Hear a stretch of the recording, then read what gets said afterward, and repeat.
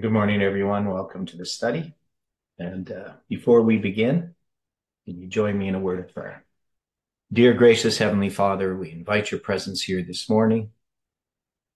We know you have something to say to us, and we just ask that we can have open hearts and minds to receive light into our darkened minds and heart. We know, Lord, that there are things that we need to see about ourselves and our relation to the events that occur around us, and also in our interactions with others. We just pray, Lord, that you can correct us in our understanding. Be with us now, we pray in Jesus' name. Amen. Amen. Good morning again. So, did I share my screen? No, not yet. Okay, let's do that. Thought I had, but I guess I didn't hit the button properly. So, we've been looking at 1 Samuel chapter 2. Just a quick sort of summary. Last week, we made a suggestion that chapter 2 is a representation of the three angels' messages. We have verse 12 to 17 that represents the first angel's message, verses 18 and 19, the second angel, and 20 and 21, the third angel. And we applied it to our history. But in the last study, we sort of zoomed out a bit. That is, instead of applying it to our history, we were applying it to the broader range of the Adventist church. So I took some consideration regarding this. So we had the first part, of course, dealing with the sons of Belial, was that verse 12 to 17. And so we kind of need to look at this a little bit more in detail again. And then this one dealing with the ephod, this linen ephod, and this coat. So we spent some time dealing with that. And then we also had, I'm trying to remember some of this. So, and then this section here, the blessing of Elkanah and his wife. Now, so well, what I'll do is I'll look at this here. So I'll go switch the screen. So this is the chart I made. Now you can see I've doubled it because what I want to do is I want to do the chart on the bottom to deal with the same verses but apply it differently, whether that makes sense or not. So I'm not quite sure how to do this, but let's look at the chart itself. So we have 1 Samuel 2, verse 1 to 11. Now that's going to be Hannah's prayer, right?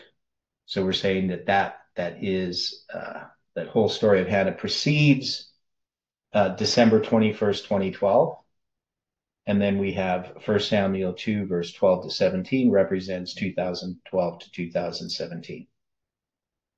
And that's 1,737 days for that period of time. Whether that's significant, I just put the number there. And then September 23rd, 2017, that's going to be a presentation I did at Lambert Church in which I present July 18th as a symbol of the prediction before midnight, because that's something we were talking about in 2017, had to do with Samuel Snow's letters. So initially, we knew Samuel Snow had his first letter that was published on February 22nd, 1844. And Tabo, well, it was actually Blessings, who discovered the May 2nd letter, his second letter of Samuel Snow prior to midnight. And so Tabo touted that as the symbol of the prediction before midnight. And then I continued to study and look and find that there was actually two other letters. There was the June 22nd letter, which was Pentecost letter, and also a July 18th letter that was published on July 18th, 3 days before midnight. And Tabo had suggested that 3 days was a symbol of the prediction before midnight. Also, I noticed that his first letter was originally published on February 22nd, but it was written on February 16th. in 1844, published 6 days later in The Midnight Cry. And then it was republished in the Signs of the Times on April 3rd in 1844. April 3rd was the Passover according to the Jews in 1844. And May 2nd was the correct Passover according to October 22nd being the 10th day of the 7th month. So we had this, probably should bring up that diagram, I guess. But anyway, that structure of Samuel Snow's letters, and we'll probably look at that in a little bit more detail as we deal with some of these other dates, because there's going to be more dates put on this line on the top that relate to that line. And so we're trying to understand exactly how this line relates to Millerite history. But that means that the line below should have some relation to Millerite history. Does that make sense to people? That we can take these dates in our history and we can line them up with Millerite history below. Does that makes sense? That would seem logical. Okay. Now we know in Millerite history, the first and second angel's messages, we're going to have the third angel's message arrives October 22nd, 1844, right? Now, in every reform line, we have a first angel arrive, we have a formalization of a message, we have an empowerment of that message, and then the next message arrives, right? So in Millerite history, we have the first angel arrives 1798. It's going to be formalized when Miller is ordained as a minister, right? And then in 1833, and then it's going to be empowered August 11th, 1840. The second angel arrives on the first disappointment, April 19th, 1844. It's formalized when the Midnight Cry is given on July 21st. And then it's empowered at Exeter on August 15th. And then the third angel arrives October 22nd, 1844. And we know that the third angel, when it arrives, that it's never empowered in any line, right? So that message, there's always a falling away that occurs after the arrival of the third message. And this is something that this movement has known for a long, long time before I came into the movement. And they used to have these lines drawn out in a little bit more detail than we later drew them out. We would sort of just put the highlights, but they would always have, increase of the message. There would always be a number 7 associated with the third angel arriving. They have the work of the enemies, revival. They would have all these different things in these lines, which we generally leave out. So in our history, when we're looking at this line, we're looking at this message regarding Samuel. We're saying that Samuel is a message, right? A specific message in our line, in our history. We're applying it that way. But it would also represent, as all reform lines do, they all can be parallel with each other. And the primary reform line, of course, is Millerite history. And so in every reform line, there is a period of darkness, right? That precedes a reform line. And a reform line always addresses that particular darkness. And we saw this, of course, in detail when we went through understanding the lines. And we could see that in each sort of story, it's like an anatomy book where you have the different transparencies that go over top of each other to build, the human body. And that's sort of what these lines are like. Each story gives us more detail and adds different elements to our understanding of that history. So if we're going to address this story in Samuel chapter 2, we would have to say that there is some particular light that this story illustrates, and that it is a response to some particular type of darkness. Now, the fact that we have these sons of Belial, Hophni and Phinehas, and that they're part of this story, and exactly how we're going to deal with this, I don't know. Like how we're going to sort through exactly what this is telling us. We have some hints and ideas that this is about the movement and its inability to recognize its true spiritual condition, and that God has given us this message in relation to time to to reveal that to the movement. Does that all seem reasonable so far? Yes. Okay. And so when we constructed this line, or I did actually, I put this line up not during a study, but in between our studies.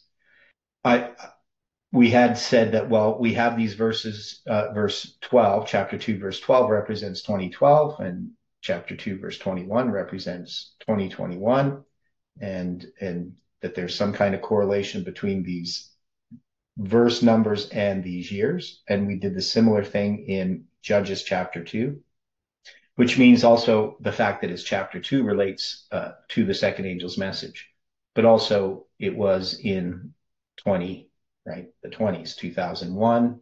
Judges chapter 2, verse 1 represented 9/11 in 2001, and it went up to 2023, and it related specifically to the history we were in at that time. Now, we also note that this is an application that God gives us for us to understand at the present time. It's not the application of these verses. So for somebody who's not a part of this movement, and they see us dealing with these lines, and as if this is what these verses only mean, well, obviously that's not our position. So we're looking for light for our feet, and that may be a little bit of myopia on our part, but I believe it's in God's providence that He's led us in this way to understand these verses. But we also need to understand them in the larger context. That is, how they relate to the bigger lines of Millerite history, and also just in their original reform line, right? We need to understand that there is a reform that was occurring at that time as well. So that bigger context gives us light regarding how we are making our application, right? That is, we understand that we first need to see how this relates to that history. What is the story? And in this story, one of the things that we saw is that there is this thread of the everlasting gospel that relates to the promised seed. And so this prayed for child relates to those seeking to have a Christ-like character. Does that make sense to people? That was a long sentence sort of That's thing, an interesting but thought. it, it does make sense. Okay. Yeah. Yeah. It's just we have this promised seed. The seed of the woman would bruise the serpent's head. The serpent would bruise his heel. That's the everlasting gospel, right? And we know that the everlasting gospel is the three-step testing prophetic message that develops and demonstrates two classes of worshipers. So when we are studying the scriptures, we're not studying this for some sort of curiosity about events that are going to happen so that we can predict things. This is about us wanting to develop a Christ-like character, that Christ can be born in us. And so the women who always are expecting that their child that they're going to have is going to be the promised seed is an important detail of the everlasting gospel, important thread of the everlasting gospel. And Bible chronology, the whole reason that we are given Bible chronology is actually to follow through that promised seed, right? So the stories, the history of the Bible is about the story of the everlasting gospel. The thought that comes to my mind when you're talking about it, that promised seed is kind of like when we're searching the scriptures, we're looking for that to, I don't know, to be brought out and brought out in the scriptures in our lives for the Mm-hmm. promised seed of Christ. Yep. As we search scripture. Yeah. Now it may seem a little bit abstract to some people, I think, there's some people are a little more concrete thinkers, but if we think about each of these stories in Scripture, we can see that if we go back to Abraham, we have he's called out of Babylon, right, to go to the land of promise. And he's given a promise in regard to this covenant regarding the seed. His seed would be as the stars of heaven. Now, so that promise, that that inheritance, that is the promise of the promised seed, is Abraham's the one chosen for that seed to come from. And then, of course, Isaac is going to carry that on, and then Jacob.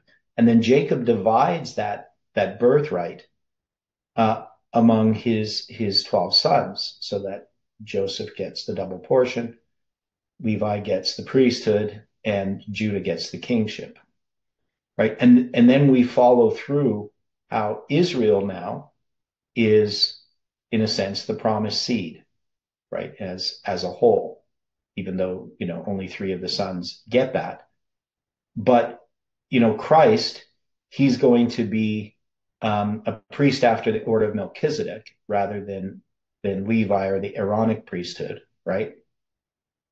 But he's still going to receive the kingship because the scepter shall not depart from Judah. And so it's going to be David, who is of the tribe of Judah, who's going to be this king that it's typifying Christ, right? A man after his own heart, God says, right? And Christ is going to be the son of David. So his genealogy is going to be followed through through the kings of Judah.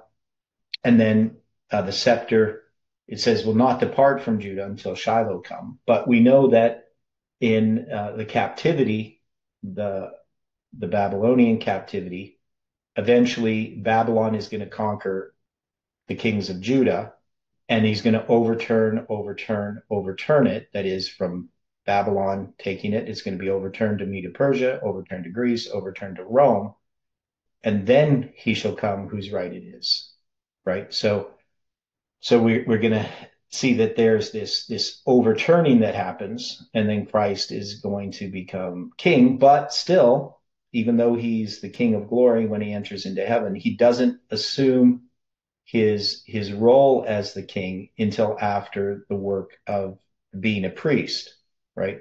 So there's a lot of complexity. There's lots of these lines that are not generally understood, or at least put together in any sort of cohesive way. So this movement has been able to do this, and we're still in the process of figuring some of this out, all of the details. But the idea that we have here is that there is something being illustrated about this movement. And the main thing that we see in relation to the movement has to do with our lack of the character of Christ. So it's related to this line, but then we have to say, well, that's what happens in the story of Samuel, this child that's going to be born, these sons of Belial, and then this, obviously, this second angel's message dealing with Samuel and the ephod and his coat that his mother makes for him. And then the blessing that Elkanah and his wife receive in having 3 sons and 2 daughters. And so we have to try to figure out how that all fits together. And I've thought about it. I don't think I have any of those answers yet. But when we were dealing with it on Thursday, how were we addressing this whole issue with the church itself? Where were we placing this history, the sons of Belial, in relation to the church? Does anybody remember what we did? What we were saying on Thursday? How are we applying the sons of Belial to the leadership of the church current day? Is that? Yeah, because we were talking about, well, we were applying it in some way to, so we were applying it first to a line that had to do with our big line. So – this line that you see here in front of you, even though it's doubled, it's the same line.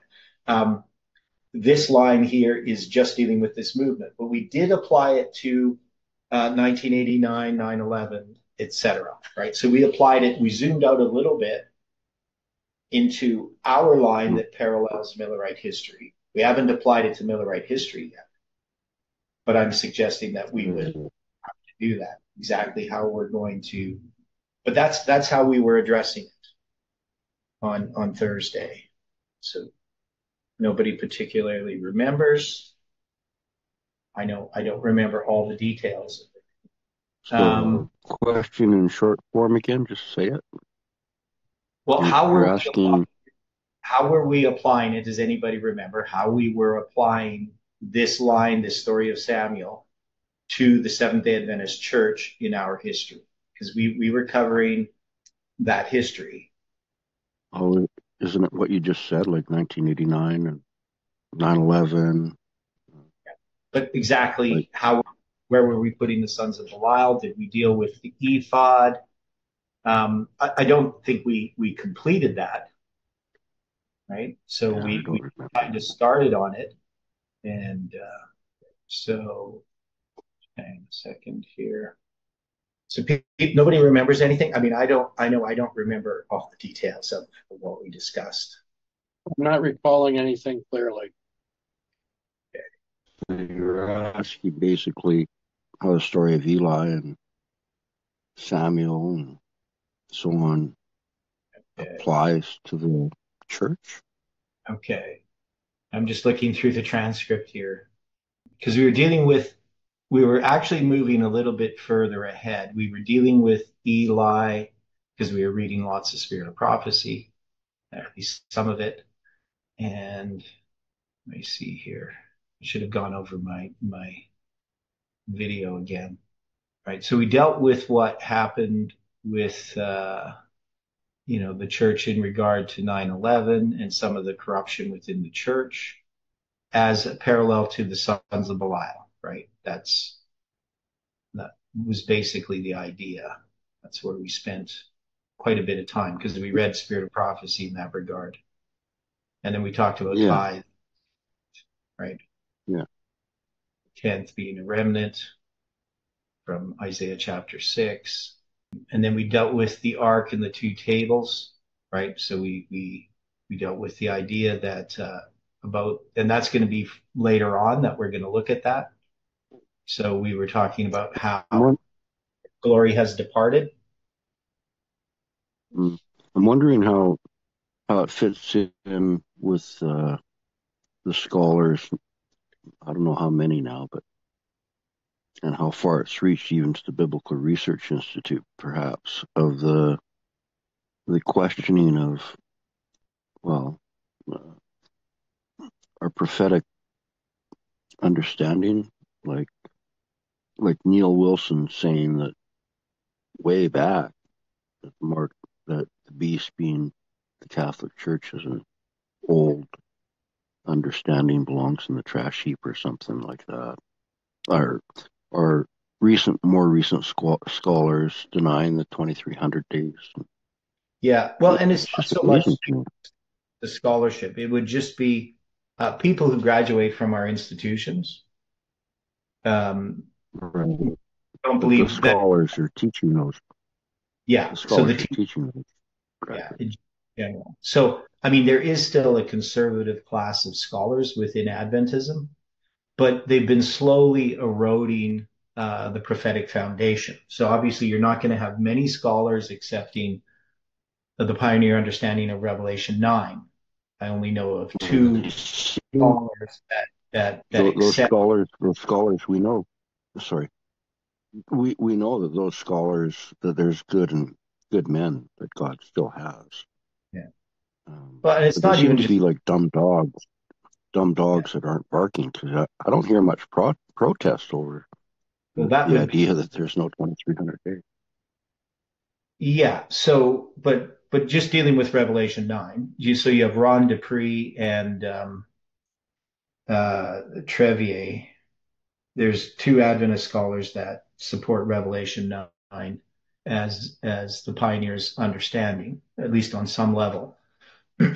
so that we have August 11th, 1840. But the vast majority of scholars don't accept the pioneer understanding of the trumpets, right? Which would include, of course, Revelation 9, the fifth and sixth trumpet, which When is would you say that changed? What, well, did most of Adventism accept that? the August change. 11, 1840, up until Well, I mean, when?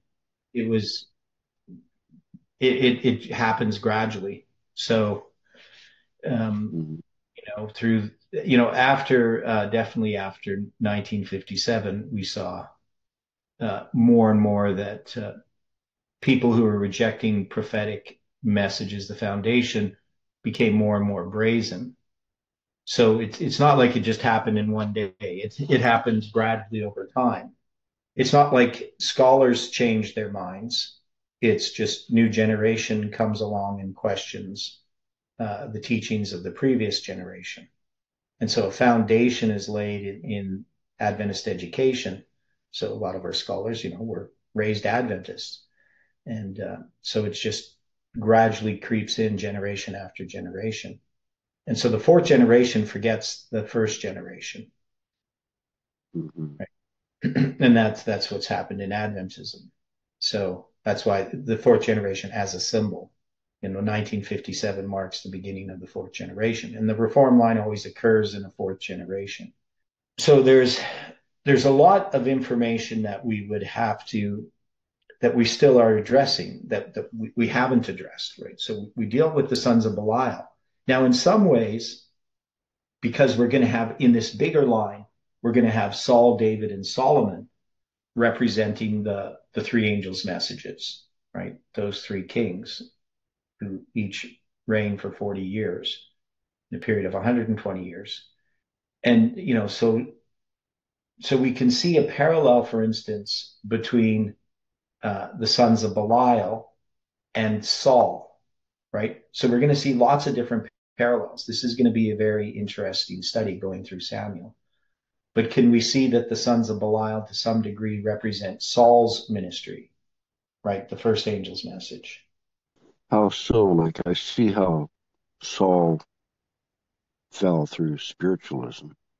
Would it have anything to do with Yeah, spiritual formation coming into the church? Any connection there, you think? well, no. No. See, that's where we're going to have to sort out these lines, exactly what we're looking at. So what ends up happening with the lines is we know that we have this bigger line that goes right from creation to, from the creation of the earth, heaven and earth, to the new heaven and earth. And then each of these waymarks, there's seven major waymarks, and then we can zoom into a waymark, and then we have uh, other reform lines, right, which all have waymarks. And then we zoom into those waymarks, and there's other reform lines. So it's like a fractal. You just keep zooming in, and you still get the same pattern again and again. So we have to look at each aspect of a line. What is the prominent ideas within a line? But we know that Saul's going to have his own reform line, and David has his own reform line, and Solomon has his. So Saul, David, and Solomon each have their own reform lines, In right? those in those fractals, do you notice anything that would line up with Fibonacci's sequence at all? Yeah. The fingerprint Mm-hmm. of God in creation. Yeah. Well, we have Uh, that in dealing with the 220 years of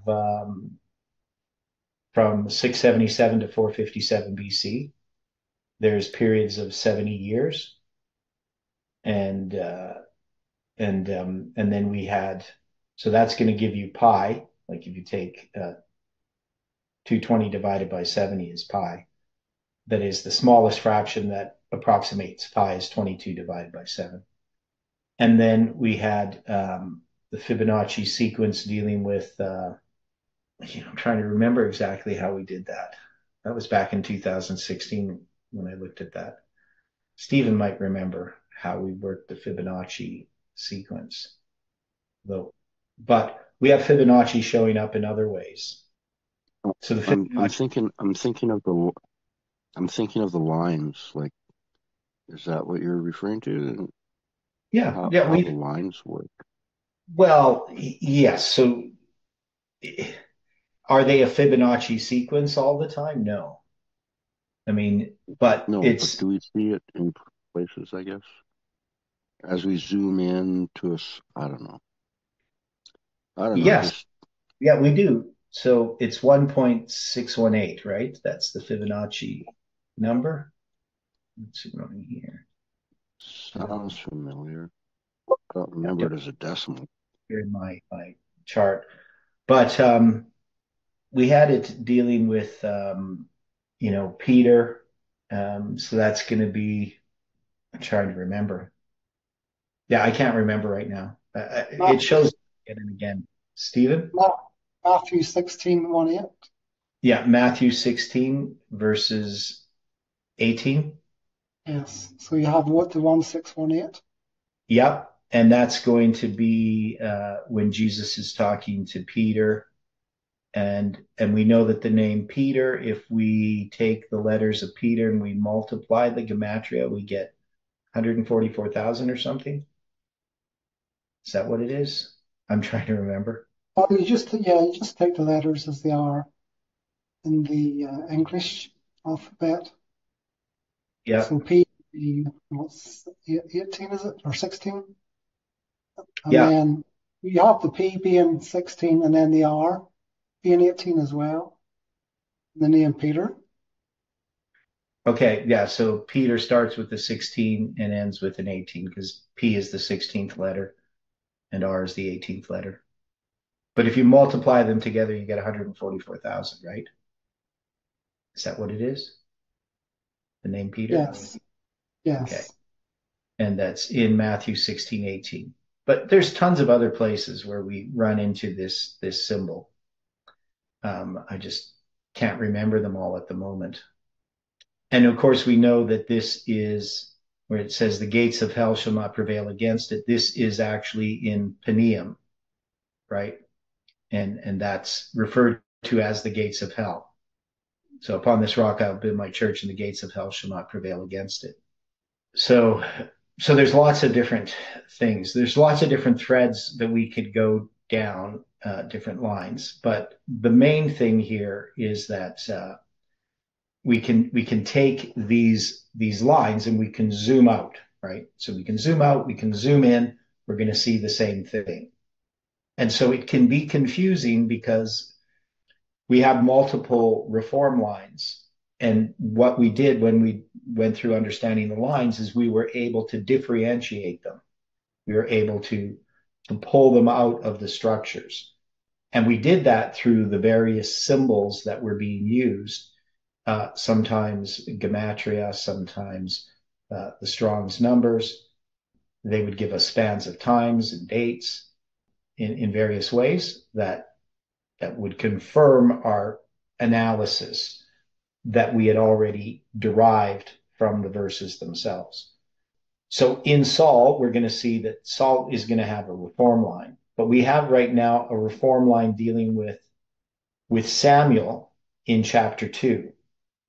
And so when we went through Judges, remember that we had said that in the book of Judges, it was going, once we got to chapter 2, we recognized it was going to illustrate the history of this movement from 9/11 to 2023. And we kept finding that to be the case. So when we examined each judge was a reform line, and it was basically miraculous to discover those structures, right? So we're not going to go back and look at those now, but anybody who wants to can go back and look at. One is we have a paper on it. There's two different papers, I guess. There's the notes from the prophecy school that we had at the conference at Telford Muse. So there's videos on that. But there's also papers on my academia site. One is the notes for that. And also, I just like Dwight did presentations, Stephen did presentations, Iran, and I did. But also, just my notes are also on academia as a separate set of notes that deal with all of those lines. So we're going to be finding something similar. That is, what we have here is we have this initial template, and we believe that the book of Samuel, First Samuel more specifically, maybe First and Second Samuel, I guess. They're going to cover all of that history of they're going to cover what does Second Samuel cover? How far does it go? That's what I'm trying to remember. Just up to David, right? Yeah. Yeah. So in Samuel, we're going to get Samuel, we're going to get Saul, and we're going to get David, but that's as far as Samuel goes. It's not going to go into Solomon. That's where you're going to get kings, right? When you get Solomon. Okay. So even though we're starting here with Samuel, Samuel's not going to cover all of this history. We have to do First and Second Samuel, and then First Kings, at least part of First Kings, dealing with Solomon. So But yeah, since we're going in this with Samuel, where we go with the kings, Saul, David, Solomon, yeah. is that a mirror image of what we've seen with the church? I don't know what you mean by a mirror image. You have to explain what you mean by a mirror here. I don't. Saul was a king that was not dependent on God. He was more self-seeking. David was wholly dependent on God. Solomon was later. So we have.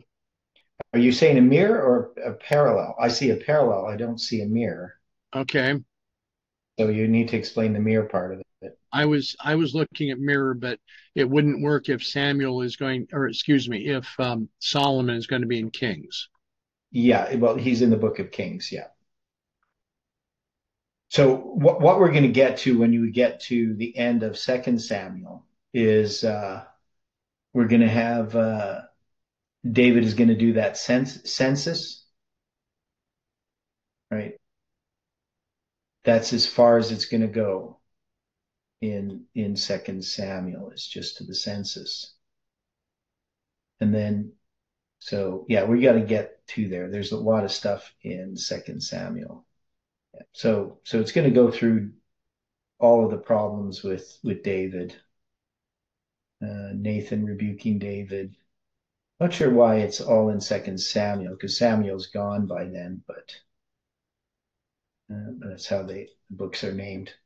Yeah, so there's lots of things that this is going to be a pretty detailed study. It's going to take us a long time just to get through First Samuel, and then we got Second Samuel. Now Second Samuel is going to deal with, David. So First Samuel deals with Saul, Second Samuel deals with David. First Kings is going to deal with the end, of David, but basically it's going to be Solomon, right? So it's going to be about Solomon. And then halfway through, it's going to be the end of Solomon, and you're going to have Rehoboam and Jeroboam, and then all the kings that go up to basically the time of Ahab. And then Second Kings is going to go from Ahab all the way to Zedekiah, right? And then Chronicles is going to go through all of that history, right from basically the whole history of the Bible up until the end of Zedekiah. So it's going to cover that whole history, First and Second Chronicles, right? So we're going to have some repetition. Whether we're going to go through First and Second Chronicles or not, I don't know. I think probably it depends on how long before Jesus comes back, because this takes us a long time. So we just don't know where we're going to go. But the main point that I'm trying to get here as we start to look at this is that we have something that applies to our line, but we already were zooming out on Thursday. That is, we're looking at how this applied to the church, because it was pretty evident that it applies to the church.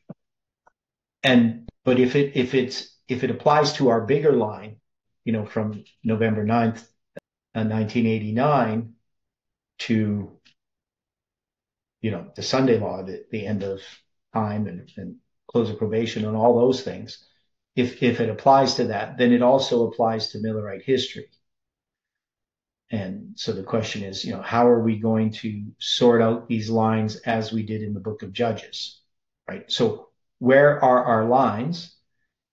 And that means our line, this line that we have here on the screen, is a zoom into a waymark, right? So we found that this movement basically is a zoom into 9/11. That all of this stuff that we had dealing with July 18th was zooming into the arrival of the second angel's message in our history, which is 9/11. And that we have not come to midnight on the line that Jeff had created back in 2016, where we have 9/11, midnight cry, Sunday law. Now we've approached and can't come to midnights and midnight cries in smaller reform lines, but that on that line, we're not to midnight yet. Not that we know of. We haven't reached midnight. And for somebody, watching this, because I'm trying to go through this for people who are just watching this series and haven't gone through the other series in details, that, this waymark of midnight is when a message has been formalized. And I'm of the opinion that our message has not been formalized yet. It hasn't been given, because that message has to be given to the church. Because between midnight and the midnight cry, Adventism, that is not the organizational structure, but the Levites, right? They will receive this message and proclaim it. Now, it will be empowered at some point, which is the midnight cry. And that's going to precede the Sunday law itself, right? So within Adventism, we have this reform line. Now, there still is a bigger reform line. So Ellen White compares the midnight cry in Millerite history to the loud cry in our history. I'm just going to go back through some of these lines. I don't know how to find this here, but let's go back somewhere. Okay, where are we here? Okay, that's in Judges. Yeah, there's tons of diagrams, and I need to organize these and get them a little more. Let me see here if I can find a simple line. Boy, there was Moses line. There's line, right. Okay, so this is what I want. Okay, so when we look at this line at the bottom, I have Abraham's line there. But we can see that in Millerite history, we have 1798, increase of knowledge, the struggle that goes on that we were using in connection with how we were studying that line. 9/11, 18. No, this isn't the one I want. This was, Miller's personal line. I don't want Miller's personal line. Okay. We have the cosmic line. Let me see. Noah. We went through his Abraham. Cosmic line, literal Israel. Yeah. Boy, it should be back here somewhere. You can see there's a lot of slides here. Way too many. Well, this one might work. Okay, so here we have Millerites, Protestants, Millerites. So the top line there is our simple line, 1798, 1833, August 11th, 1840. Then we have April 19th at sunset, right? Because midnight is going to be halfway between sunset and the Sunday law or the close of probation, right? Now, Ellen White parallels the midnight cry to the loud cry. Yeah, this still isn't quite the right diagram, but the one above. Yeah, this one might just be better. Okay. So yeah, this is the line I want. Okay. So we can see Millerite history there. I have that little Samuel Snow's letters there from February 16th to July 18th, and then the 3 days before midnight. And then below, you see our line. The time of the end is 1989. It parallels 1798. 1996, the formalization of the message parallels 1833. And 9/11, as the arrival or the empowerment of the first angel's message, parallels August 11th, 1840. So that's the restraint of Islam. And then you have 9/11 also representing the arrival of the second angel's message in this line. And we can see that the midnight cry in this line, we're lining up within this movement, right? So this all precedes the Sunday law. But this is still a zoom into a line, because Ellen White parallels the midnight cry with the loud cry, and the loud cry comes after the Sunday law. But here we have the midnight cry, just as in Millerite history, preceding the Sunday law. So this was a confusion within the movement that existed, right? Because we know that the second angel joins the third angel at 9/11, and it swells into a loud cry. And Ellen White parallels the loud cry with the midnight cry. So are people understanding what I'm saying? Restate that, please. Okay, so here I'm showing that this line where we have Seventh-day Adventists and Levites, this is the line that Jeff had, but this is not the line that Ellen White had. That is our line at the bottom. Ellen White never has this line. She's going to have, this is the line that Ellen White has. She has the close of probation, October 22nd, 1844, right? As the arrival of the third angel's message. And then we're going to have the second angel arrive and join the third angel, right, at the Sunday law, right? We have their fourth angel's message, but that's the second angel joining. She doesn't have it happen at 9/11. She has it happen at the Sunday law. Right. And then the loud cry follows, and then the close of probation. Okay, so this is Ellen White's line, correct? This is how we would understand it as Seventh-day Adventists. There's no nine. What? I would have to agree. Okay. So when we have this line that this movement developed through Jeff is going to have this midnight cry precede the Sunday law. Midnight cry then. So that means all of this history that we see here is a zoom into the Sunday law itself, right? Because the parable of the 10 virgins has been fulfilled and will be fulfilled to the very letter, right? So the parable of the 10 virgins is the first and second angel's messages. And in our history, in order for the third angel's message to be empowered, the second angel has to arrive and join it, right? The mighty angel of Revelation 18, which is the second angel's message. And you can't have a third without a first and a second. So that means the first angel's message also had to arrive in our history. And so we can see that it arrived in 1989.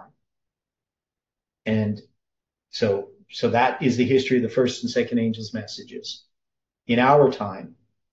But in our time, because it parallels Millerite history, we have a midnight cry that precedes the Sunday law, just as there was a midnight cry that preceded the close of probation.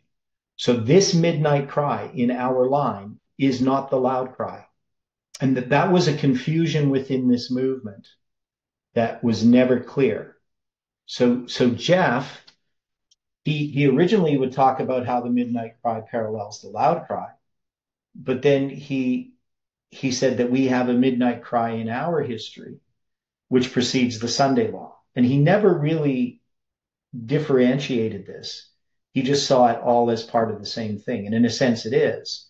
But it is something happens first within Adventism so that we can pass the Sunday law test and give the loud cry. So the whole purpose of this movement and this understanding is to give a message to Seventh-day Adventists that we can stand at the Sunday law. So So what God has given this movement is a part of that. Now that seems sort of pretty bizarre or extreme to say that us few people here on this study are part of this message that's supposed to reform the Seventh-day Adventist Church, right? It seems kind of preposterous, actually, that any of us could have any part. I was going to say big, but preposterous is the big word for big. Yeah. Yeah, right. But this is what has been shown to us. Now, sometimes, in my ponderings of all of this, especially early on, even before this movement, I'd say, well, why does God show me anything? Well, it's probably just for me, right? Like, do other people have to understand everything that I understand or understand it in the way? Or maybe it's just God speaking to me and helping me in my Christian walk, that he shows me certain things. So I've never had the position, that everybody has to listen to me. And I still don't have that position, right? I mean, I don't, that would be sort of, I don't know, preposterous. God takes care of his truth. He raises up whoever he wants and he does whatever he wants. And so it's not for me to kind of know how God's going to unfold history.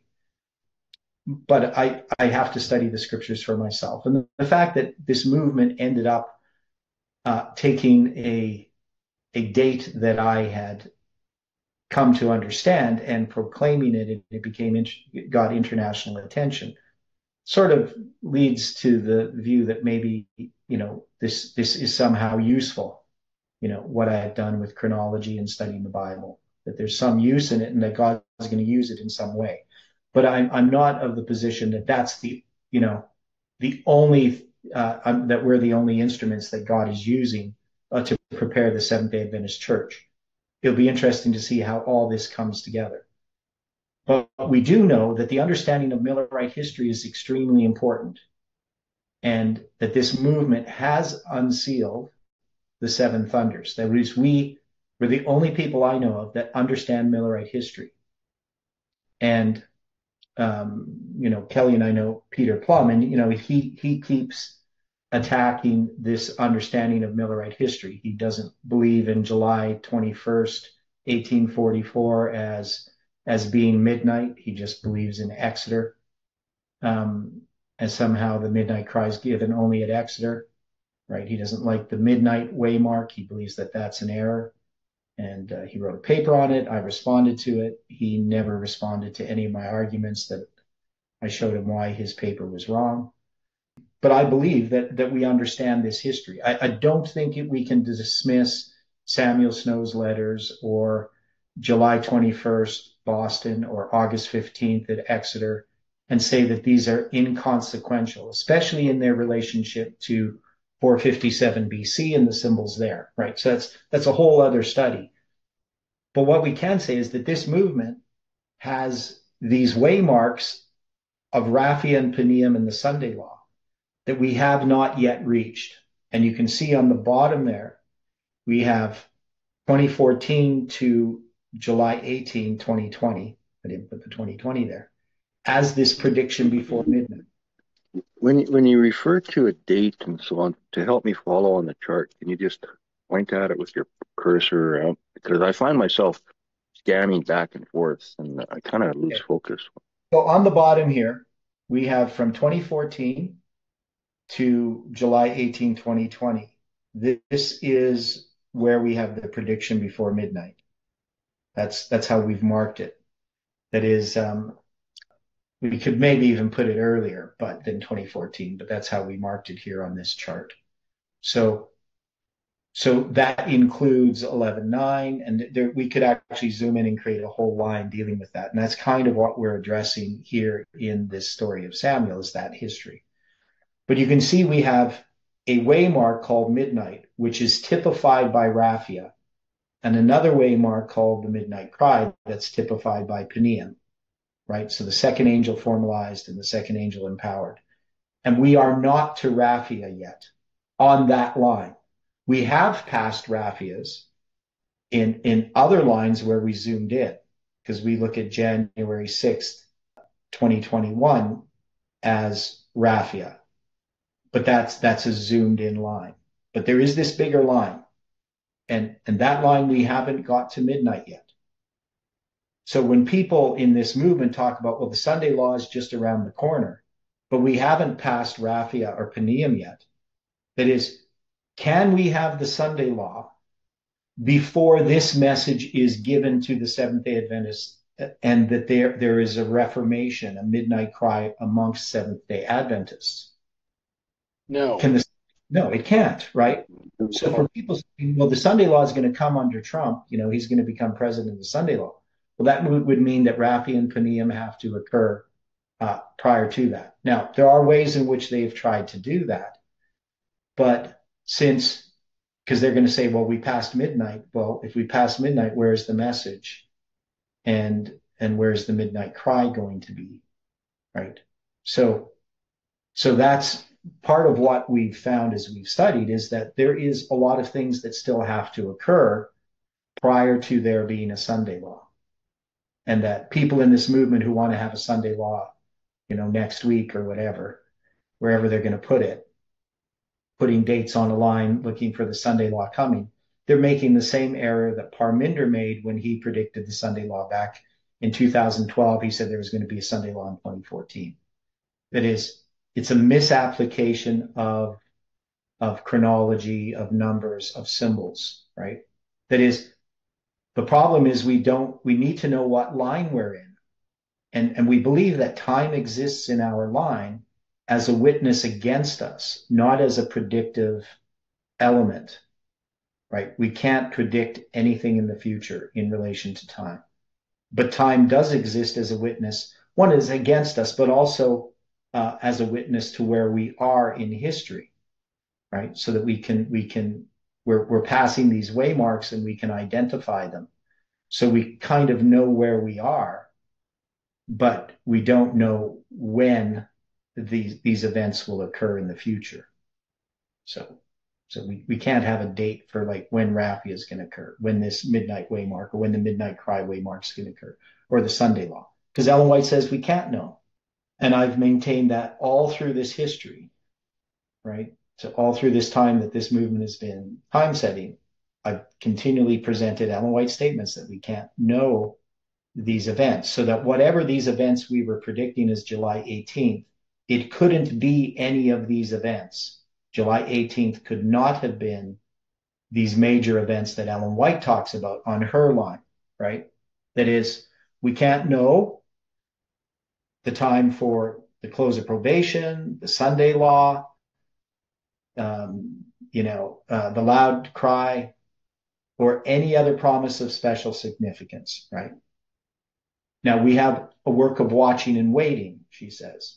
Now, watching and waiting, I believe, is connected to measuring the time. That is, watching and waiting isn't just closing your eyes and going about your day-to-day life and saying, well, one day the Sunday law will happen, right?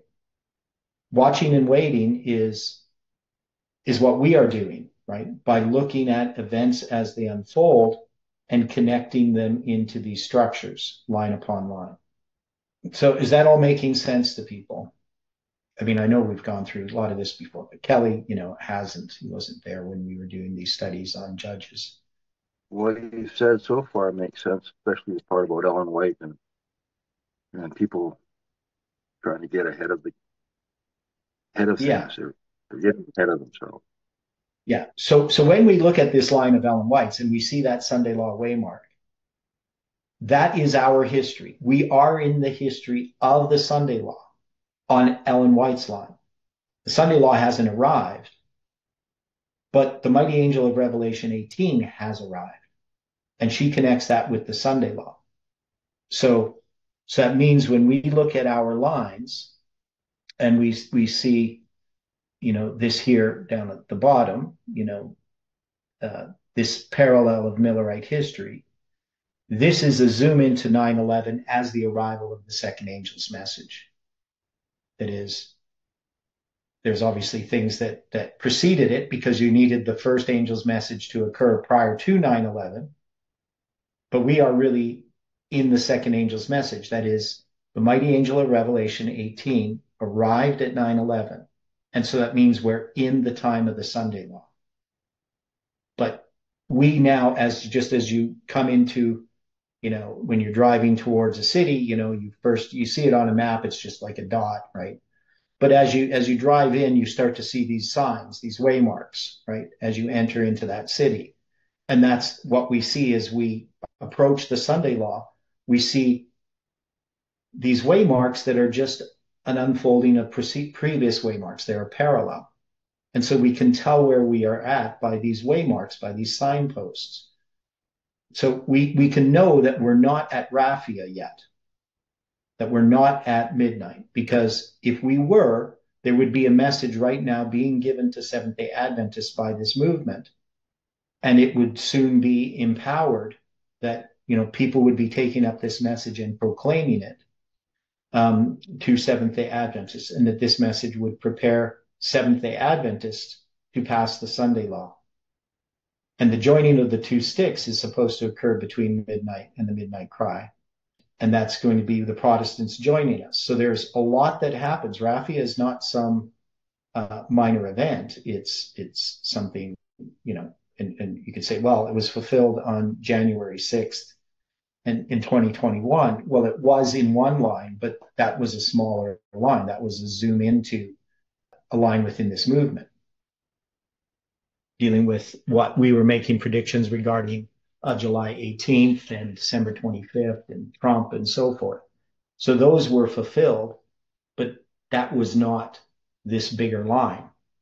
Because in 2016, Jeff had 9/11, midnight cry, Sunday law as these dates that you see above in Millerite history: April 19th, July 21st, August 15th, and October 22nd. And we kept saying, when are we going to get to midnight? And we would think we passed midnight, or we got to the midnight cry. But those were internal lines. They were not part of this line. So we're still not to midnight, because if we were at midnight, we would be Samuel Snow at Boston proclaiming it's midnight, right? He's at Boston at midnight, right? He rides up on the horse to Boston, not to Exeter. He gets there for the Sunday service, right?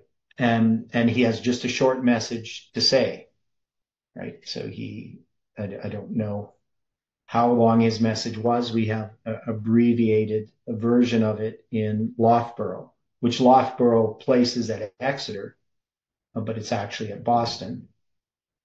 And he puts Exeter at July. So he gets that it's in July, but he puts Exeter at July.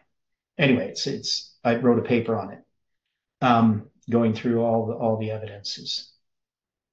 But the point is, we're not there yet, right? This movement has not got to that point.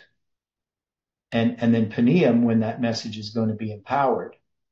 Now, and we also know that there's the King of the North and the King of the South that are connected with that. And so we don't even particularly know exactly how that relates.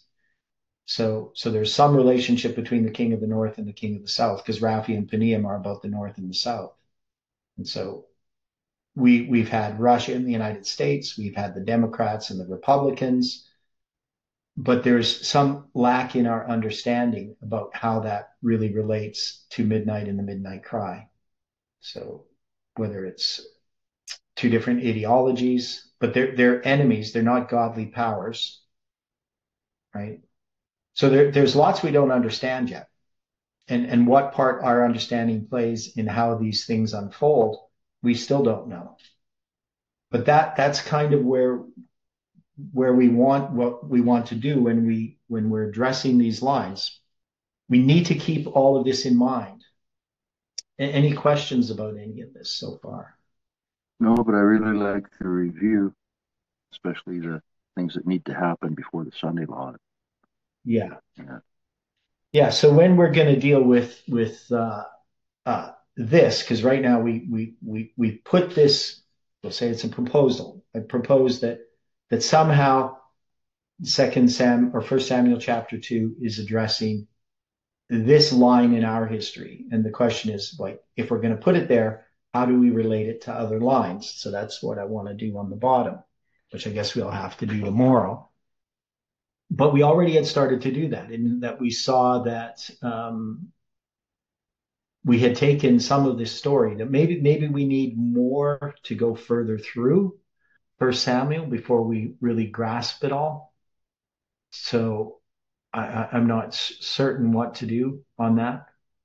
And some of this, like we haven't really dealt with any of the Hebrew numbers in any kind of detail other than we dealt with the ephod, right? So we had, right, the ephod, which was 646, the Hebrew number 646, which we know is connected to our lines in some way, right? That's 646 years from July 27th, 1299 to Hiroshima, right? So that's on the biblical calendar, 26th day of the fourth month. So, and so that relates to our understanding of Revelation 9 and so forth, the symbols attached to that. And that was one of the things connected with July 18th. So we still have to try to understand how these are going to fit in this structure. So somewhere in this this story, there's something that relates to our prediction about July 18th. So even in that line here, the one at the top, which is the same as the one at the bottom. But when we start, there's still more dates that need to go in here that we have to get from this story. So I'm not really sure exactly how to approach it. Like some of this analysis is going to take quite a bit of time to really figure it out. I know there's some things I had done with some of this analysis that I got to go through again. So maybe I'll try to get some of that ready tomorrow. Because I don't want to just... What's that, Kelly? Would you mind just quickly going over the line that you have here on the screen, December 21, 2012, and so on. What happened at those dates? Okay, so December 21st, 2012, that's the beginning of the 777 chiasm. So that 2,391 days. No, just tell me what they are. Don't explain it. Just tell me what they are. No, well, December 21st, 2012 is beginning of this. It's the Mayan prediction. Okay. It's supposed to end. Beginning of the 777. Yeah, it's beginning of the 777. September 23rd. And September. Go left to right for me, please. That's 777 days before November 9th, 2019. And that is the failed prediction of the evangelicals that the secret rapture was supposed to happen on that date. Okay. But I'm also at Lambert Church presenting July 18th as a symbol of the prediction before midnight on that date. And it's going to be, it's going to be the first day. It's going to be Rosh Hashanah on the biblical calendar, right? And then September 23rd, 2017. That's the one I'm talking about, September 23rd, 2000. And then October. The failed Protestant rapture prediction? Oh, okay. Yeah, and then October 13th, 2018, that was a predicted date by Daniel from Brazil that the midnight cry would be given by Parminder Ortiz in Lambert Church, but he ended up doing the presentation. And then I measured from noon when he was doing the presentation. I did the calculation actually at noon and counted 391 and a half days to midnight on November 9th, 2019. It says 392 days, but it's 391.5. And is that kind of what Jeff was thinking about in the quote that I posted in the chat? And is that also when people were thinking they were going to be sinless or whatever? Stop sinning, I mean? Yeah, that close of probation would be November 9th, 2000. Yeah, for the priests, and that let him that is righteous still, which I opposed right from the beginning. Do you think that Do you think that's kind of what Jeff was thinking when he said those things? No, Probation was about to close, and we need to wake up, and the Sunday Trump is maybe going to be it Trump will could be be. disposed or I don't know. impeached, and Yeah, I okay. don't. I'd have to. It was Yeah, just before that, October 19th, 2019, or October 9th, or I forget. yeah. And then we got 777 days to December 25th, 2021, the end of our structure that we had for the November 9th, July 18th, December 25th. So there's more to that structure, but but but that's the end of the whole structure. So we're just saying that this message of First Samuel addresses this particular understanding within this movement related to time that was revealing the problems in the movement. That is, this movement had in it the sons of Belial, that is, they're worthless people, right? People that are not aware of that they're mishandling God's word, they're misrepresenting God, yet they're standing in this place as supposedly supposed to be representing God. And that's what I believe this line illustrates, this story of Samuel illustrates this movement, this history in that time. Um, And so, sons of Belial being Eli's two sons, or yeah, more than that, right? Yeah. yeah. So the Yeah. pugilist and the mouth of the serpent, which describes the character of people in the movement in that time. Definitely Parminder, Yeah, and others, right? I'm sure. I mean, you could put Mark Bruce as the pugilist and Parminder as the mouth of the serpent if you want. Yeah, yeah, that fits. Yeah. Yeah, But I think it's just generally a characteristic of us in this movement at that time. And so the message that was to correct this was a message in relation to time that was brought in by Parminder, but then God gave light as a witness against what Parminder was teaching using time, right? So the reason why I was here, well, I was a part of the movement, was to expose Parminder, his teaching, and so there was this conflict between what Parminder was teaching and what I was teaching in regard to time, and then that just manifested itself in the July 18, 2020 prediction, which was still misused, right? Still misunderstood. But it was a test to us. So November 9th ended up separating the false priests from the movement, Parminder's group and so forth. But July 18th was meant to reprove us and correct us.